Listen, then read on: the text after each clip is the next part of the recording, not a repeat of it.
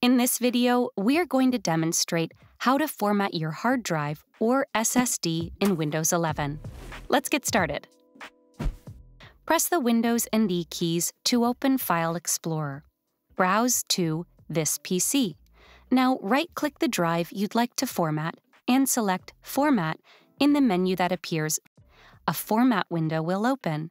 It presents options about how you want to format your drive. We will start first from Capacity. This will be the storage capacity of your hard drive or SSD once it is formatted. Next, we move to File System. Generally, select NTFS if the drive will only be used with Windows. If you want the drive to be accessible on Mac as well, choose XFAT. Next up is Allocation Unit Size.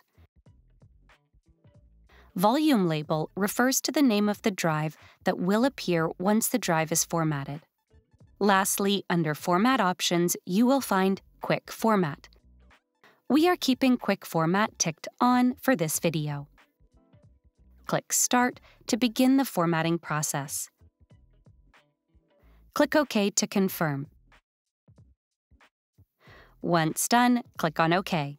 Your newly formatted drive will show up in File Explorer, and it's ready for storage.